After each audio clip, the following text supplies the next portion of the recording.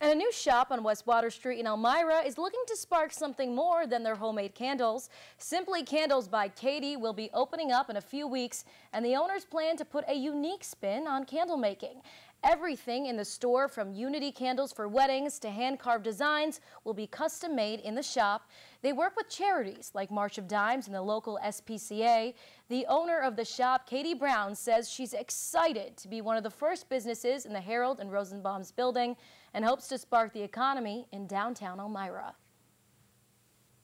It's a bit exciting. It's a bit pressurizing because, of course, we're new and I'm not from here, but to be a part of something this big is quite exciting, and hopefully we bring a lot to the table.